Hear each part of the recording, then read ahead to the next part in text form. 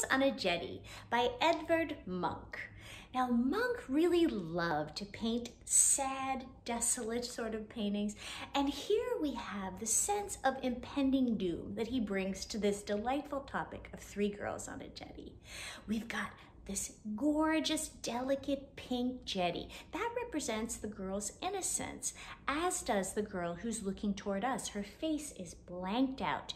It's completely pure and innocent. She has no identity, like a young child who's not yet developed one. The other two girls, though, they can't wait to grow up. They are eagerly looking out at the town with expectancy. They're the type of girls, they just want to get there. They don't want to live right now. They want to live in the future. And that future, Munch has shown us, has a dark side.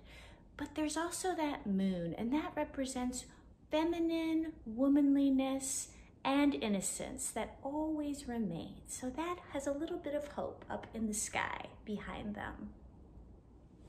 If you like my videos, please do subscribe. Help me get the good word out about great art.